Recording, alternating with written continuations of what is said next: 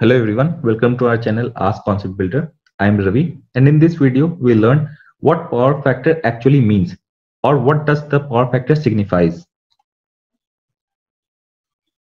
Through the phasor diagram we can see that if we phasor sum this active power and the reactive power, then we get the apparent power, and the active power upon the apparent power is our power factor, that is cos theta. This is mathematically correct. But the question remains the same. What is the power factor? What does it mean? We have proven this mathematically, but what it actually signifies? First, we'll get to know some basic concept. What is real or active power? It is the working power, what actually the equipment needs to produce the output. Means what the equipment actually delivers as the load. That is the real or active power. What is reactive power? It is the power which we don't see as the output, but it is actually needed by any machine to produce the magnetic field inside it. This magnetic field is very much necessary for the electromechanical conversion. That's why any machine which you see around you will consume the both active and reactive power. The active power is observed by us, but this reactive power is consumed within the machine for producing the magnetic field.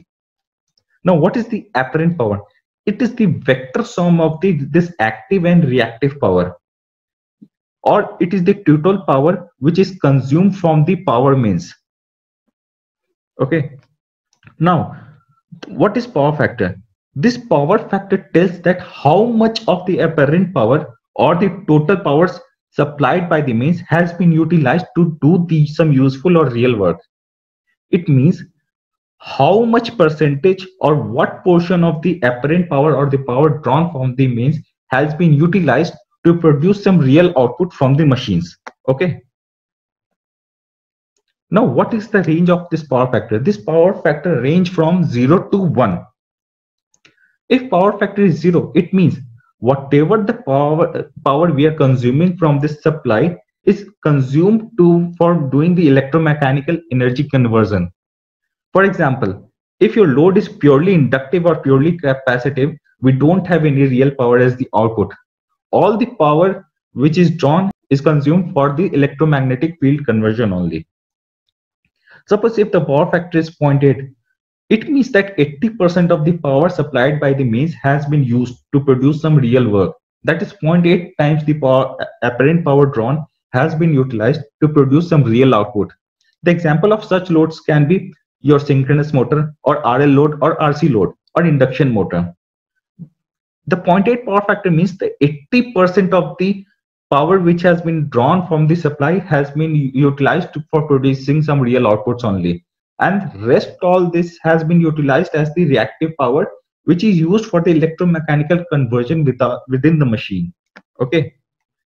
Now, if the power factor is 1, then it means that whatever power, or we can say that 100% power which has been drawn from the supply means has been utilized to do the real work at the output. It means 100% of the apparent power drawn has been utilized to do the active work. Suppose if we connect a heater, then whatever power it is drawing from the supply means it is delivering the complete power as the output as heat. It is not using any reactive power.